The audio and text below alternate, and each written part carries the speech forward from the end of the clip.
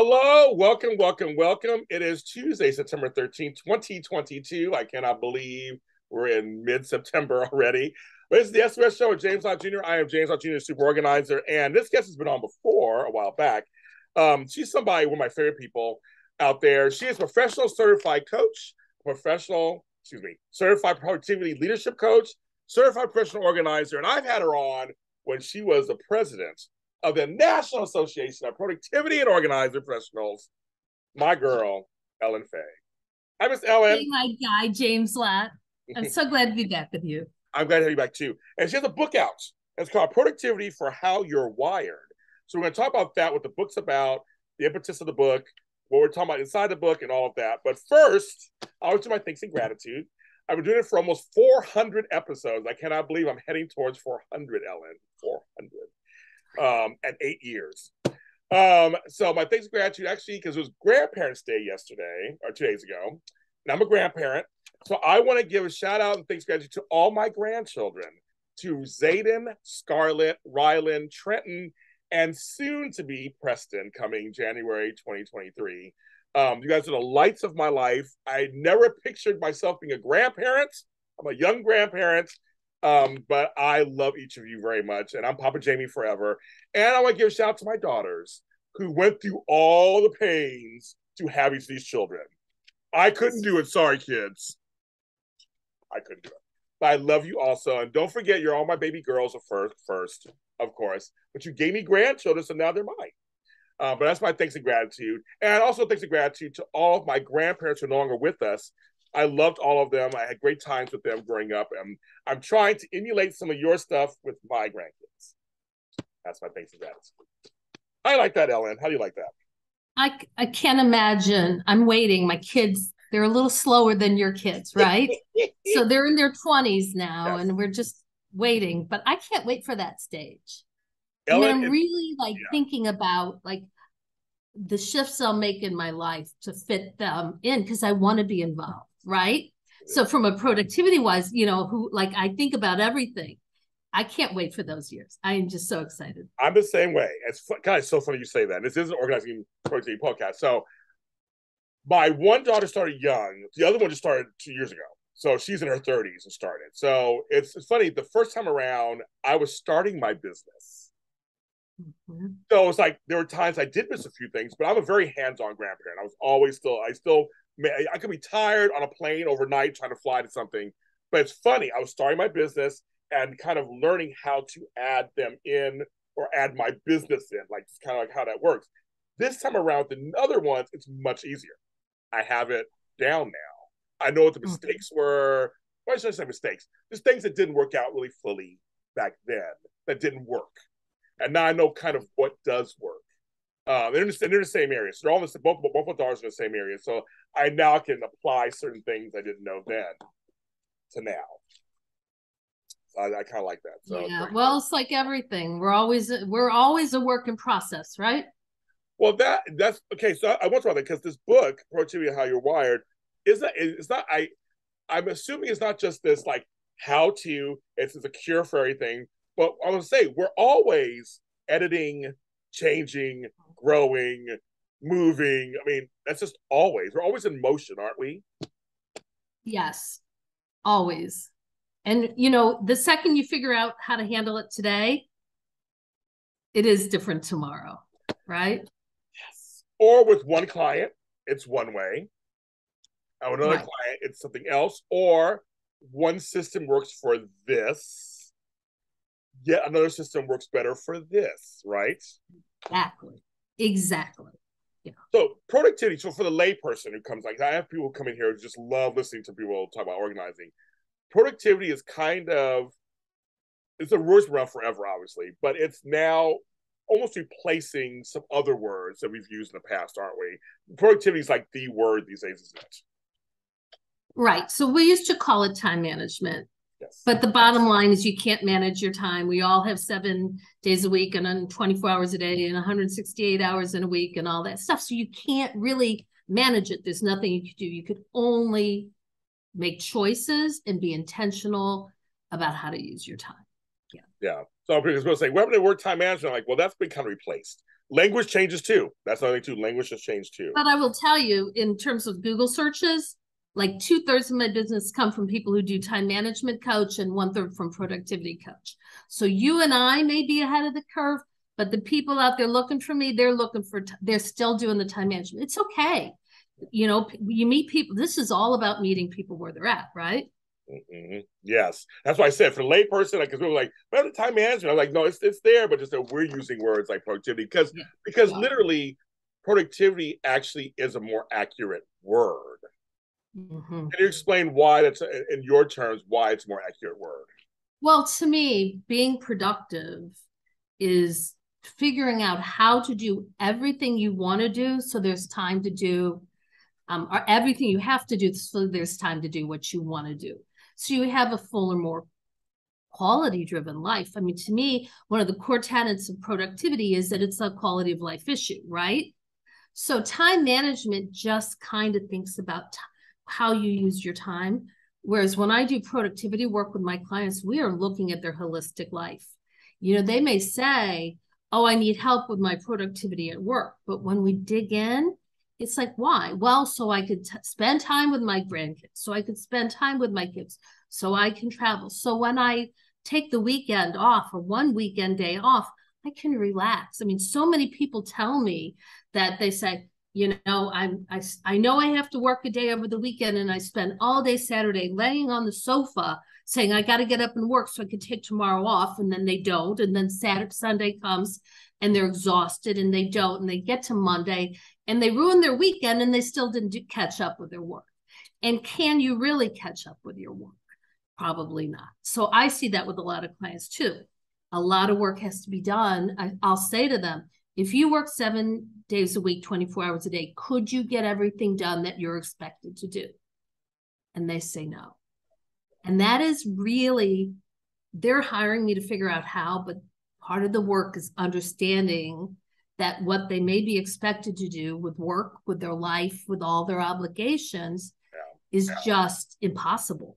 So then, and only then can they, once they have that awareness, can they scale back and understand it's not about time. It's about understanding who I am, what I need, what's important, and then making choices about what my goals are, what my priorities are, intentions, like an intentional way of living. And like, I want to live a healthy life. I want to see my family. I want to travel, not just I want to make this much money or I want to have this many clients. So it's a very holistic approach, but that's really what they're looking for. So whereas time management is very narrow, productivity is encompassing their lives in a much more purposeful way. Well, you said something that is very important, knowing who you are. Because I try to tell, because I'm a certified life coach in 5 areas and all stuff. And I know that a lot of times we start from center. I always coach from center. And that's something that sometimes is the hardest for people because you should accept who you are, whatever it is at the moment. Maybe right now you are not that motivated as much as you want to be. Maybe your brain is wired this way at the moment. And so you just think, you have to accept that I do my best work first thing in the morning. I know my time, they say you should do it after work, but I just know for me, sorry, Ellen, I can't, I'm not going to do that. I'm not going to do it in nighttime. My best work's first thing in the morning. And so you can go, okay, I can help you with that, right? That's the kind of thing, right?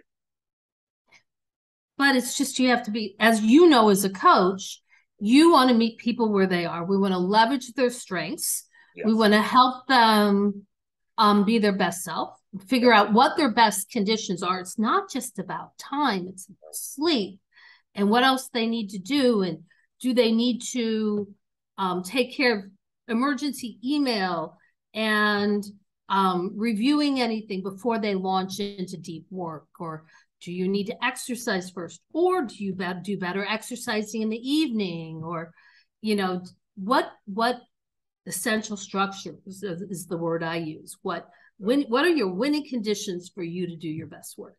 For you, your winning conditions are to do your work, your deep work, your focused work, your high cognitive load work in the morning before life blows up.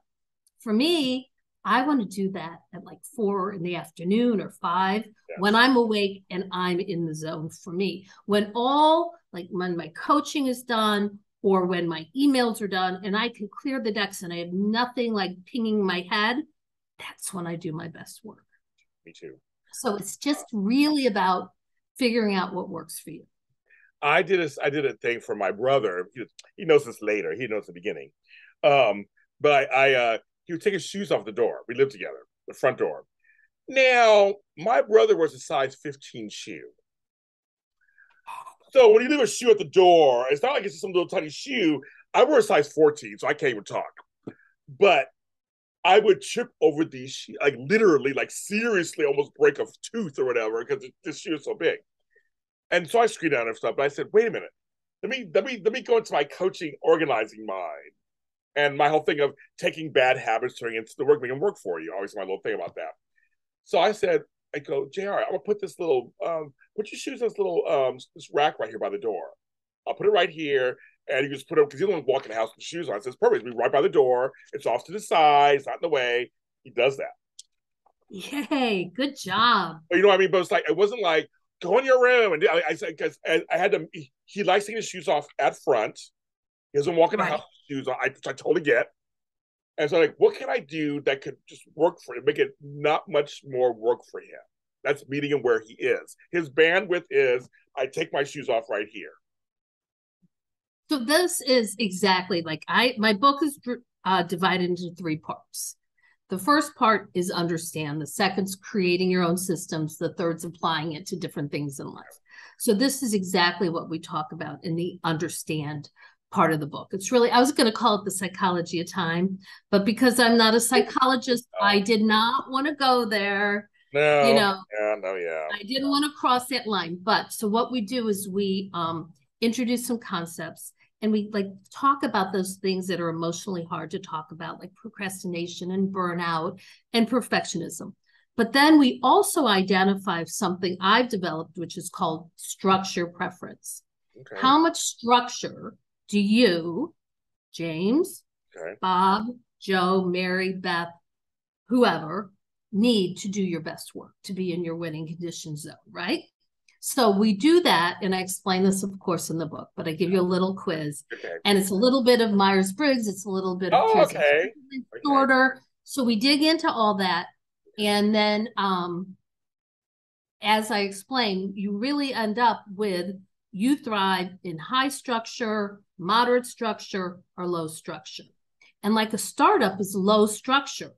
And that personality that does really well in a startup doesn't do really well in that middle zone, in that moderate, because they need that routine. They're good at inventing systems, and they're good at being up in high structure, following routine and process. But that middle zone is a little gray, okay? So my first career was in the hotel business. I would open hotels. I would come up with systems, processes. I would hire my team. We would put it all together before the doors were even open. I mean, that's low structure, right? Yeah. Then the doors would be open, right? But because you can't ever get to high structure because the guest is variable, the weather is variable. Yes. If you're at an airport hotel, you might get a plane and 200 passengers walking in the lobby. You could never be high structure. So I would not like that modern structure. So I would just leave and go open another hotel. So I opened like 5 hotels in like 9 years. Yeah. But now I'm looking back at it. Now I know what I did. I didn't like moderate structure. So I need high structure as a business owner. I have my systems, my processes. My business is on autopilot. It's on routine. That fits me as an intuitive thinker, a high structure person. Now, I bet you're a little bit more creative than that. Yes, I am. If I were to give you the systems I create for myself, you would explode. You would say, this is too restrictive. I'm in a straitjacket. I'm going to, if you were my client, we would be creating moderate structure systems. Now, all I do is lay that groundwork. So now you understand, oh, that's why my boss likes it this way and I like it this way. Or that's why my partner likes it this way. Or my brother likes it this way and I like it this way. once you get that, then as we go through different systems and tools, I then, in the middle part of the book, the create section, I say, if you like low structure preference, try this. Start here. If you like moderate, start here. If you like high, start here. You might be moderate high, you might be moderate low, but it's just a starting point.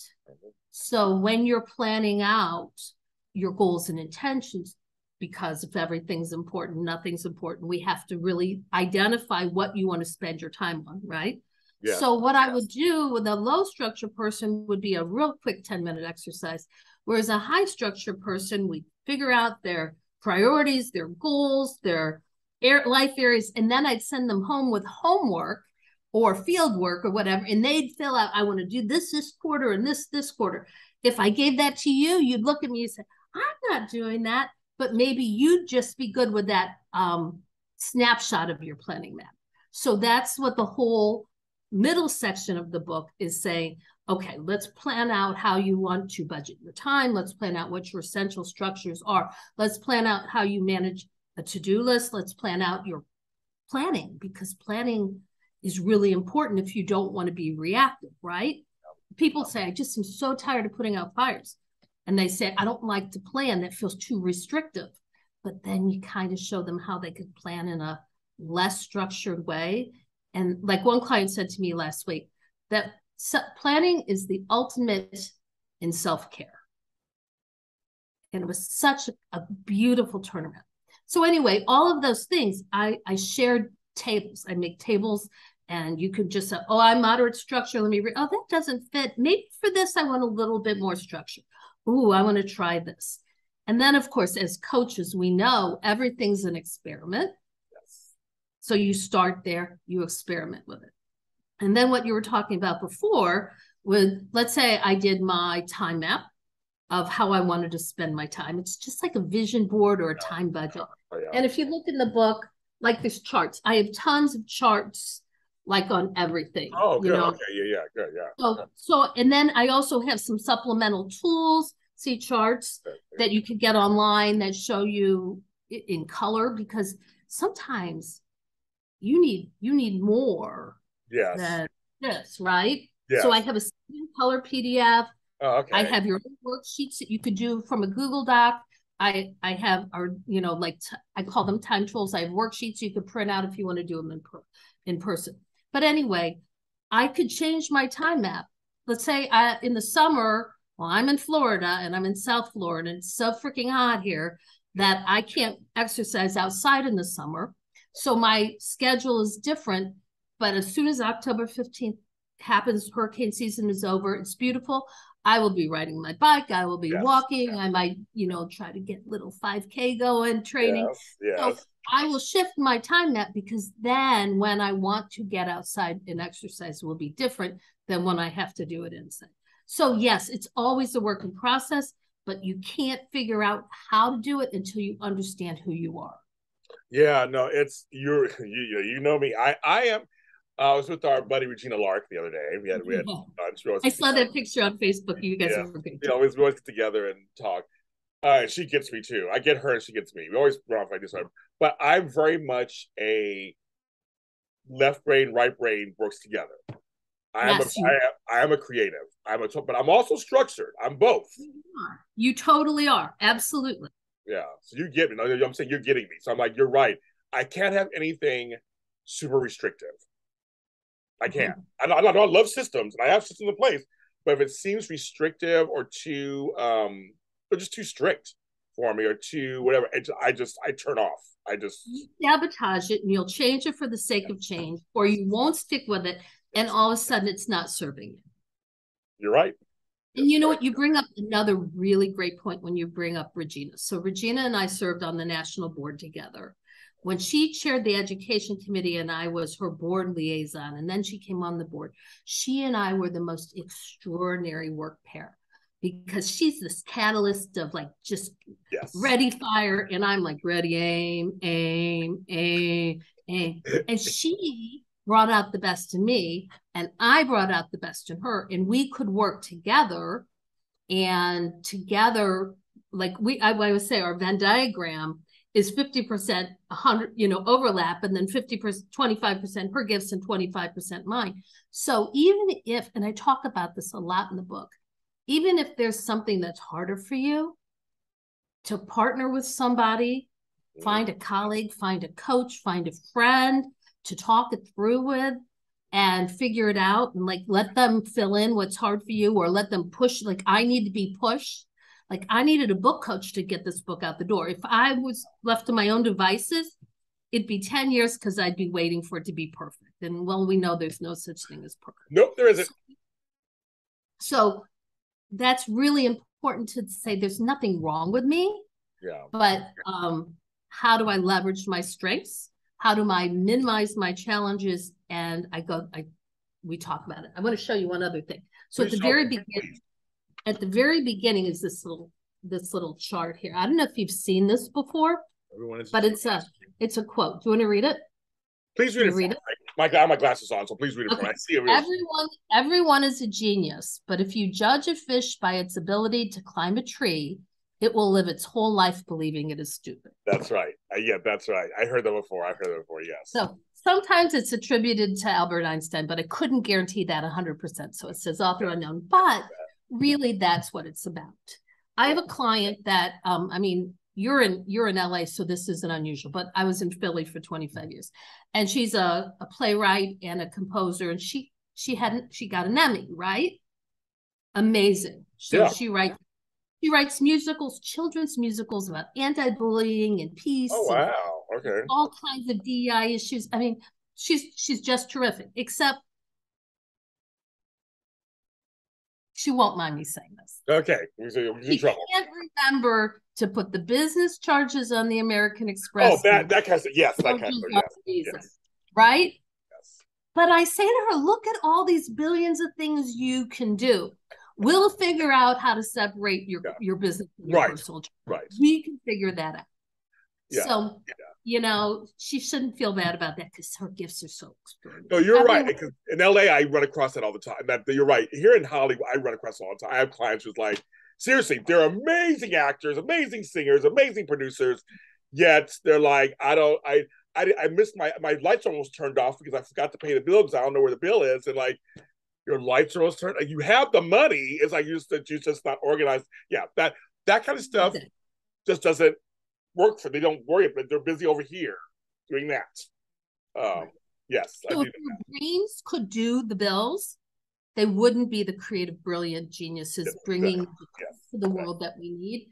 So that's why they need to find a different way to handle that. Yes. Oh, exactly. No, exactly. It's true. And I said, and everybody learns differently also. Some of us are visual, quick learners. Some are need it written down, need several times to get it. Nothing wrong with that either. But I want to go back to, because this is very important to getting any book on any kind of organizing and productivity or coaching somebody. Because you said at the beginning, and I can believe this completely, all of my heart, you have to come from yourself. I always say, if you're thinking about getting this book, Productivity, How You're Wired, that's your first step. That means that you're starting to look at yourself as somebody who wants to help yourself become a better self, right? But the problem is, and I want you to talk about this a little bit too, a lot of our clients have a hard time sometimes first switching the language of themselves. I'm so bad. I'm so this. I'm so sorry. I'll never be this. I'll never be that. I guess a lot of it, because we're trying to get them to own who they are. Sometimes it's hard. At first, it's hard getting them there. And I want you to talk about that a little bit, because I know it can be a little hard, but I love that you keep bringing that. It's like, it has to come from you accepting who you are at that moment. Well, when you talk about that, I think about perfectionism, because all our lives in school, we were raised to strive for like that 100% with the smiley face. Yes. And you didn't want a red mark. We were reinforced from infancy to go for perfect, right? And that's what a sin. I mean, nothing is perfect. And that's so paralyzing. And, I really think it's rooted in our school systems and what is expected of a 5-year-old or an 8-year-old. And, the teacher's pet was the one that got the work in on time and that crossed their T's and dotted their I's and spelled things. And they weren't if you happen to have a different mind, you are not valued for your strengths. So the very first thing is to have the awareness. So in coaching, I was trained, every change begins with awareness. If you don't have awareness, you can't change. No, yeah. Okay? So here's the awareness from the group. Your really great point. Oh, the way that our society's expectations may not be what's really best for humanity. Because you were pigeonholed into the system for having 25 little kids in a classroom, and the teacher had to survive, right? And the teacher wanted everyone to conform and everyone to do it the teacher's way. Well, who's to say that that was the right way? That was just how the teacher survived. I mean, I've just become very cynical, like just thinking, like, why are they saying that? What's thinking behind it? So now I'm just thinking that I had one of my kids, Alex was such a wiggly kid, right? He had the sensory integration stuff. And so he is getting a master's at Columbia right now. He is not a slacker, right? Okay, all right. No, he's not a slacker, not at all. When he was 7, you would have thought that, oh my God, what a worst, terrible child, because he would move around in his seat and he would wiggle. And the teacher put him right next to the fish tank. So he was always afraid he was going to knock the fish tank over. All she had to do was put his chair somewhere else, right? Right. So, and then when he was in 4th grade, they had this project of doing paper bag puppets. Okay. Okay, so they had to make a paper bag puppet of somebody they admired. Okay. And Alex made it on John F. Kennedy. Oh, okay, wow, that's not a 4th grader. Yeah. And he couldn't cut out the neck and the tie. He just doesn't have great fine motor skills. It's just not going to fit, right? Yeah. And he started crying a little bit. And I said, Alex, this is the last time you cry because you cannot cut a straight line. Yeah. It doesn't define who you are. No. You will have somebody else who you work with that can cut that straight line. This is not going to be the difference you make in the world. Yeah. And it really helped. Now, if he didn't have a parent like me or a situation like me, maybe he would have grown up feeling less than because what do you mean you can't sit still? Because maybe the parent isn't empowered with the knowledge to think that there's another way. So I think it starts from a young age. And I think the biggest thing we can do is be kind to ourselves and self-compassionate and treat ourselves like we would treat our best friend and say, wait a second, I have these other gifts. I don't have to be good at everything. I don't have to do everything perfectly. How can I be the best version of myself? And then when you start reading the book, you're going to feel that acceptance and you're going to feel like, oh, here's a way out. I see it. I can do this. It's going to be okay. Yeah. I love that. I do. I love that. And so who is this book for? That's a good question. That's really interesting. Yeah. So when I worked with my book coach, she's like, who's your ideal reader? And I said, high achieving business professionals who know there has to be an easier way, right? Yes. Because really, those are the ones, a lot of people I work with are high achieving business professionals who call me and say, I know there has to be a better way. I can't figure it out. Help. Yes. But then as I expanded that, it's also for global creatives who want to be accepted for who they are. I also think that every professional organizer, productivity consultant, and coach should read this because they're all telling their clients, do it this way. I don't want them to say do it this way because if their way isn't my way or your way or the highway, then we're doing harm. So I would like every person who gives advice, therapists on time management, productivity, goals, living your life, to read the book. It is also for anyone who just wants to be more intentional about how they spend their time. Yeah, no, I completely agree with you 1,000, 100,000%. When people say, do it this way because it's my way, and I found it, I'm always like, I don't say those words. Those words on my vocabulary. I'll say, we could try it this way. We have several ways you can try this. And then I usually try to listen to my client.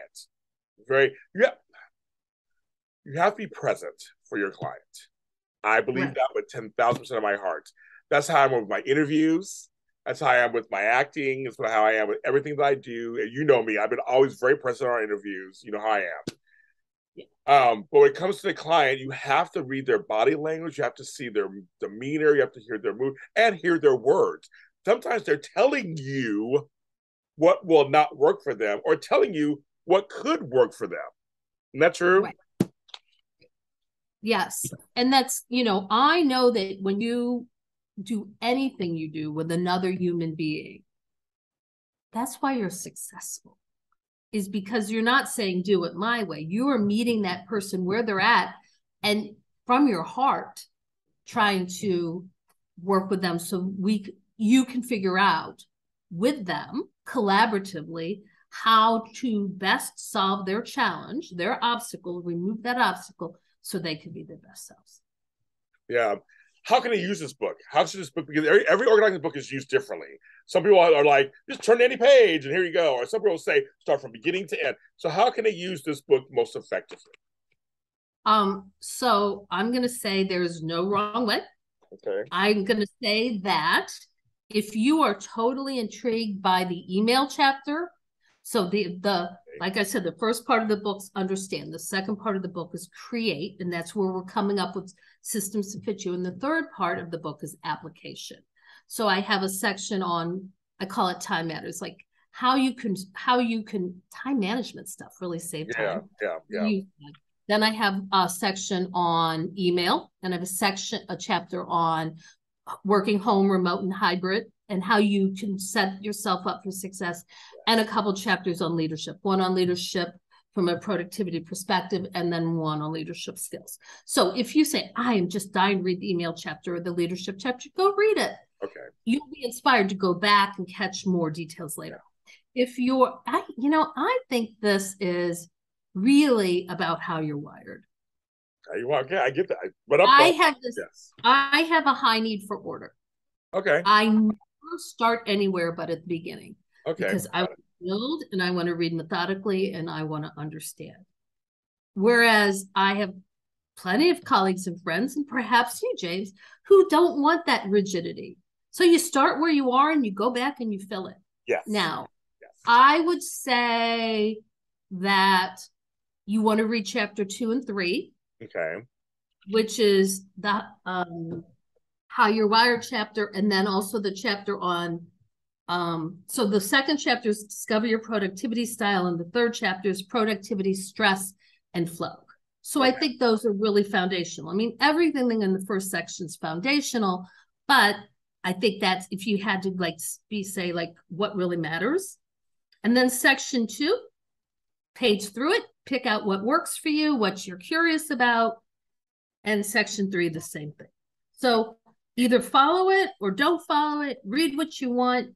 You can't go wrong. I mean, lots of information here. And there's a couple times, like when I talk about planning, I think I've repeated the same concept 3 times because I've gotten very, very clear. Yeah. Learning how to plan is crucial to figuring out how to get rid of that feeling of I can't get ahead. Yeah. Never know what to do next. I feel like I'm drinking from a fire hose. There's no way. I'm overstressed and can't figure this out. So I might repeat it. So don't worry about it if it's important. Either it's referenced where you're going to go check, and in the ebook, it's linked. You can go link to it and read a section, or you'll get there when you're ready to receive it. Yeah, I was going to say, I'm a person, you get me, where I can start somewhere and then follow up and go back. Mm-hmm. And my other friends really are, they're structural. They're very much like beginning page 1 to page 100. They can't do it any other way. They just can't. It's a terrible burden for me. I don't It's even think so too. that, that high need for order. It's like, man, Ellie, can't you just start in the middle once? So whatever it is, we want to be something. That's so interesting, right? I mean, it's interesting how we just approach things. It's all the same. We're trying to get to this. We're still all swimming upstream to get to the same destination.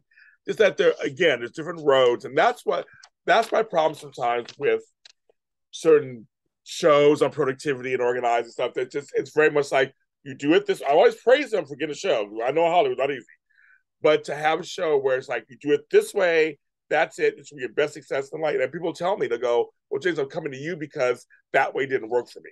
Exactly. I'm sure you've got it too. Like they're like, "Well, I saw that. Yeah, I don't want to do it that way." And they're like, "Well, you don't Well, have to do it it's that way." so funny, right?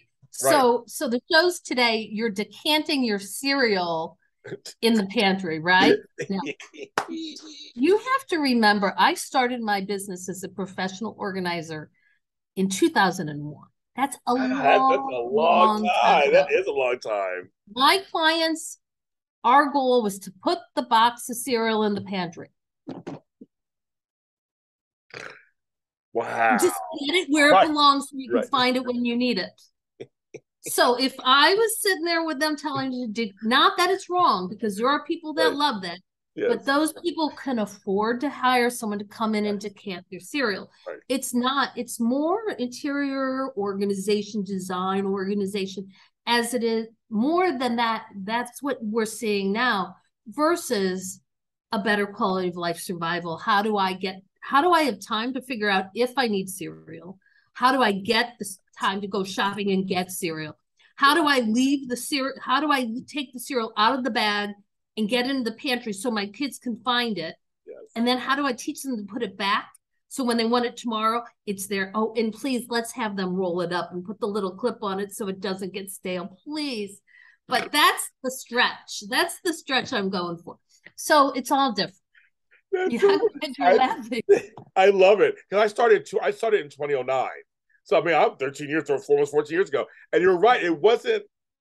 It seems fancier these days. I see it's the same, almost the same tenets of fixing, putting things in place, but it's a little fancier now. And you're right. My early pantries weren't about going to Container Store and getting matching things to pour. Like it literally was. I just want to make sure I can fit it in here and it's easy to grab. You're right. When you have kids, and I've had kids, you've had kids, it's not about pretty a lot of times. And you make it look nice, but it's about accessibility and it's how easy it's going to be. Because first thing in the morning, you know how it is. Everybody's running around, and you want eggs and you want breakfast, and it's like you don't have time for cutesy a lot of times. So I'm laughing because it's reminding me that back then, you know further than I do, but even Olden even day. 2009, it was like that. But if you're the kind of person that it helps you manage your stress to have things beautifully displayed Yes, and labeled, that's true too. then that's great. Yeah. And if that's your priority and you like, there are times that organizing is a great stress management relief for me. Oh yeah. Oh yeah. I Right? get that. Oh So yes. by taking the time to like just put things out, oh, you know what, I'm burnt out. Let me go organize the junk drawer. Yeah. So it kind of diffuses, it's a stress Yeah. management technique. It is. So other people aren't like that. But so if it makes you feel good and that's how you want to spend your time, more power to you. Oh This is yeah. all. I think a lot is how we manage our stress and what makes us feel good. That's true. That's true. Some of my clients were a type that don't like appliances on their countertops. They like them hidden. So that was a very my first comment. That was very interesting tactic of, oh, so we gotta make room for your toaster and your slow cooker and your blender. You don't want them on top of your like. Oh, okay, so it's like yes, I learned a lot of that stuff too. Mm-hmm. Mm-hmm. Mm-hmm. It is. It is. I mean, it literally is meaning where they are. I mean, and this book. So this book is a self-help book of sorts, right? Or how would you describe it? I would definitely, I wrote it as a self-help book. I only have so many hours in my week, Right. and there's only so many one-on-one clients I can see. And I wrote it for two purposes. I wrote it one, so anybody could pick up that book and help themselves. Yeah. But I also wrote it so the professionals who were out there helping were not doing harm and could help most effectively. Okay. So, but regardless, it is definitely written for the person receiving, because let's say you're the coach reading the book, Yeah. writing it to you so you can understand yourself, because if you can't feel it and understand it for yourself, you're never going to be able to embody that and share it with somebody else. So it is directly written for the consumer, the reader, to create the life they want for themselves. I do. Productivity for How You're Wired is the book. Ellen Faye is the name. That's an E at the end. Show the book, girl. Show the book. Well, this is my proof copy. The only one real one I have. I know it's right back there. I know it's back there. Right there. But well, you can see I'm like totally like saying, oh, I want to show this chart already, having it next to me. When I'm with a client, I'll say, oh, look at this. See how the difference is here? And they'll say, but Productivity for How You're Wired, it's on Amazon. It's right now in Kindle and in print in the book. It's 293 pages, but it's got tons of charts. So it's not like dense reading. Again, the supplemental tools. I will do it as an audiobook. I'm going to record it myself because there's a lot of nuance. Somebody can't do it for me. So I know it's just the way I am. But you know, when you ever listen, do you ever listen to a Brene Brown book on? I love Brene.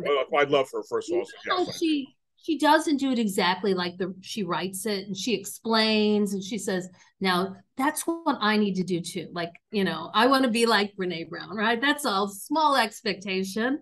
That's all. Brene Brown changed my life, but I'm like, you said that, I go, I'd like that. She said a sentence that changed my life forever, and that was, I want to say the sentence to people. This sentence changed my life. She said it years ago on Oprah. It changed my life. It did. She said, the definition of forgiveness is giving up the hope the past can be any different. And I was like, yes, yes, yes, yes. It literally changed my life personally and professionally. And I said, if I ever meet Brene Brown, if I ever meet her, I'm going to tell her that sentence literally changed my life, where I wept as she said it, and something clicked. I'm a big crier anyway. And something clicked. You know what? It's so important. I want you to say it again, and I want you to say it a little so everyone can hear it. The definition of forgiveness is giving up the hope the past could be any different. And she's right. I was holding on to things from my father, my mother, my grandmother, the person down the street, the ex over here, that if they just say this one thing, but like, it doesn't change it. Everything happened. Right. And just like when she said it, it just clicked. That's Brene Brown's genius and compassion, and that's how she is. And I just said that one, that phrase, I put it on TikTok. It's on my TikTok page, and it went viral. I gave her all the credits. It was from Brene Brown, folks. It's from Oprah, and that just, it seriously is something that can be applied here too. In productivity, as you read her book, as you get her book, Ellen Faye's book, you can read it and go, you know, I have to forgive myself. I'm in this situation because I'm in this situation. We are not changing the past. No. But let's create a future that you're proud of and that you're happy with. Yes. That's what it is. And that's one of my things about organization. I'm always telling people, you got here because you got here. Whatever. Okay. We'll work on that so you don't continue it. But like, don't stop beating yourself up. Stop beating yourself up on, I just, oh my God, all these 10 years, and just stop it. Yeah, it happened. Things happen. Things go on. We all go through stuff. You know that pile of papers in your office or your home office that you said I have to go through for 10, 15 years, or those 6 piles? Declare paper amnesty. Put it in a box, put a date on it, and put it on the shelf, and get it out of your space. Yes. And start fresh today. Yes. I agree with that completely. I do. I say, no one is harder on us than ourselves. And that's why I keep trying to break that down. I'm trying to break that at every show I do. I try to break that down. We got to let that go. Well, the other Brene Brown brilliance is about perfection. I think she wrote the book on the gifts of imperfection. And when I share that with my clients, that being perfect is not about yielding 100% perfect product. It's about you're worried that someone's going to judge you as less than Brene Brown. Yes. All of a sudden, when we realize, this doesn't have to be perfect. The one time the productivity time management thing is like, everything doesn't need to be done at 100%. Everything doesn't have 100% value. So if you look at Pareto's principle, which is the 80-20 rule, I could get to 80% effectiveness in 20% of the time. So I could write a very good email in 2 minutes, but to make a perfect email in 10 minutes, I have to say, you know what? Very good or above average, 80% is good enough for my emails. Because if I made every email perfect, two things. One, all I would do with my life is email. Right. Yes, that's true. Right. Yeah. So I have more important work to do. I say that is a low value task. My high value task is where I want to invest my time. My low value task, I've had to train myself to write it, read it once, and hit send. And if it's not perfect and somebody judges me because I have an apostrophe in the wrong place, or I spelled something, or it's not perfect grammar wise, oh, well, that is not my gift anyway. There's going to be other things I do. Yes. Yeah. They might get my point across. That's the whole point. No, you know what I'm talking about. No, I do. Isn't that funny? No, Brene Brown, her perfection thing made me take the word perfect out of my vocabulary. I don't add that. Anyway, I don't do perfection. That whole word and any alliteration of it's out of my vocabulary. It just doesn't. So I want to do a Brene Brown really good. Yeah, I know. One day you'll be able to. Your listeners can listen to that too. But for now, yes. I mean, Kindle if you want to read it. But I think this is one of those books you want to feel in your hand. And at the back of every chapter, it says takeaways and actions. Oh, good. Okay. There's room for you to write your takeaways and actions. I like that. So, yes. Like, what is the key point I want to remember? What action do I want to take? Because you don't remember from time to time. So I'm trying to facilitate you getting a great experience from the book. So yeah. Get the book. Amazon. You don't say run, don't walk. We don't have to. Just go on your tablet. Go on your phone. I might do iPhone. Go on your computer, desktop, laptop. Go get it. Ellen Faye. That's with the E at the end. Make sure you go get this book. Productivity for How You're Wired. Get it. Go get it. What I was going to say. Be there or be square. That's what I was going to say. An old phrase. That's right. Ellen, thanks for being on the show. Thanks for having me, James. I always love being with you. You're such a shining light. Same here. And everybody, I am a super organizer. You go to superorganizer.com. You can go lottofhelp.com, Lott with two T's, my last name, .com for my own rates and things that I do. And of course, I have my channels. I have my show, which is this show. Like I said, almost going on. We're heading towards 400 episodes. I'm very excited. And it's just crazy. It's crazy. And you can find it on any streaming platform service. It's Apple, Google, Deezer, Spotify, iHeartRadio, everywhere. And the YouTube version. I'm one of the few gentlemen of my persuasion that has an online network. Yes, I have over 50 shows on my network. Thank you. Over 50 shows on my network, which is JLJ Media on YouTube. You can find this show and many of our colleagues who have been on the show also. Check them out. There's some great content. They're also, I love smart women. I do. I love my smart women. They're smart. They are here to help you. They are doing God's work. I'm telling you, organized productivity is not everybody is born with this, but it can be taught and it can be absorbed. That's the number one thing. It's not some special service that only a few people can do. It's for everyone. And Elle and I both are going to let you know that having a more productive, organized life really is good, folks. It really is. I wouldn't be doing this business for the last 14 years if I didn't believe that. I believe with all my heart. It's something that could really be beneficial to you and the folks around you and your health, your inner health, your mental health, your physical health. It really can change your life. It really can. And I'm James Lott Jr. And we'll see you next time.